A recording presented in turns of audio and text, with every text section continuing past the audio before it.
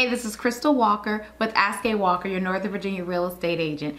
In today's video, we're going to be talking about Belle View Elementary School located here in Alexandria, Virginia.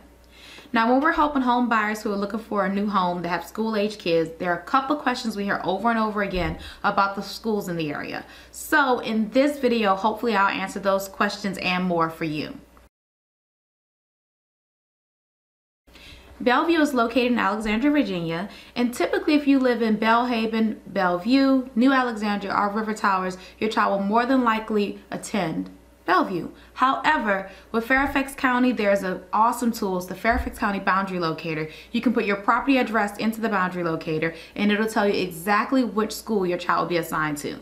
And don't worry, there's going to be a link below for the Fairfax County Boundary Locator, so you can take care of that after you've watched this video. Belle View will be considered a smaller elementary school. There are about 550 students enrolled each school year. In comparison, some of the other schools in Alexandria have nearly 900 students enrolled. So Belle View would definitely be considered on the smaller side when it comes to enrollment. Student-teacher ratio in 2016 was about 12.3 to 1, which is less than the state average at the time, which was just about 14. If you're new to the area, the Fairfax County school year typically starts that last week of August, the week before Labor Day, and the school year will run until about mid-June, somewhere around the 15th or 16th of June. Each school in the area starts at a different time, so Belle View is going to start at 9:10 with dismissal being at 3:55. Now for a lot of parents, a 9:10 start time is pretty late, particularly if you have to be at work by 9 a.m. as most of us do. Fortunately, Belle View does have the SAC, or school-age child care program, so you can enroll your child in SAC, and that opens at 6 o'clock. No, I'm sorry, that opens at 7 o'clock, and it closes at 6:15 for aftercare.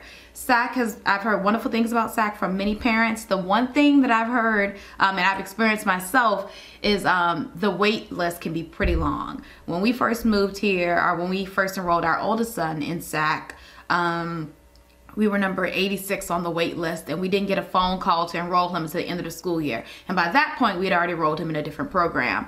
So the downside to SAC is there are limited slots available, but the price is considerably less than some of the private child care options that are available in the area.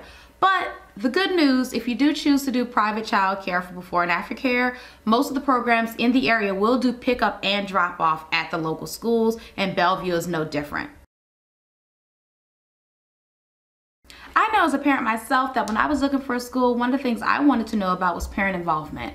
The Department of Education says that typically when you find a school with higher parent involvement, there's also higher student achievement. So I wanted to know what parent involvement at my school looks like.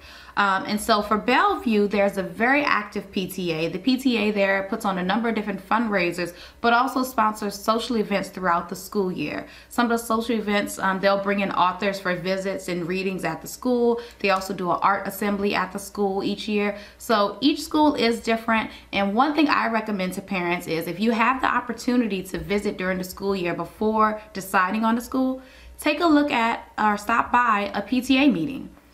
You can typically find the schedule for PTA meetings on either the school website or the school's PTA website. Most PTAs have their own separate website. So typically between those two websites, you can find the schedule for their monthly meetings, and you're more than welcome to stop by and attend.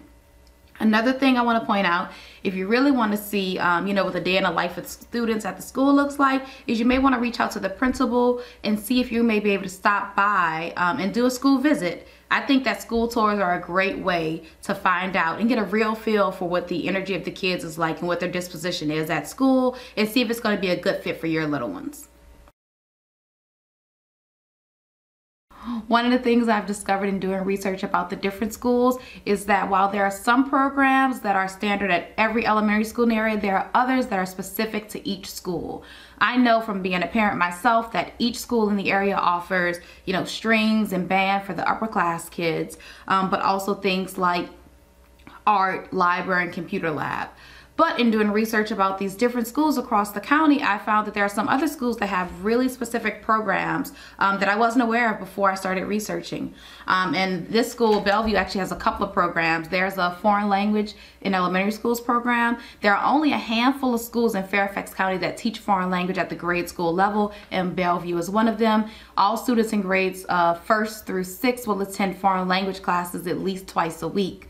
They also have an outdoor garden, a nature garden just for reading. There's an amphitheater and also a running track at Belle View. Now, another thing that is at almost every school in Fairfax County is going to be an ESOL program for English or speakers of other languages. Now, the last thing we're going to cover is going to be ratings and reviews. Ratings and reviews change year over year, and there are a number of different programs and websites that do ratings for each individual school. One thing that I found is that year over year, the ratings change, reviews change, test scores change. And for that reason, we're actually not going to talk about ratings and reviews too much in this video. I'm actually going to link down below to the Belle View Elementary School page on the Ask a Walker website.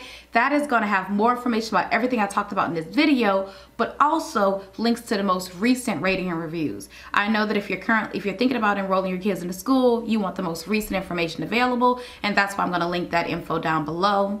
I hope that this video was helpful to you, and if so, please give it a thumbs up. Have a great day.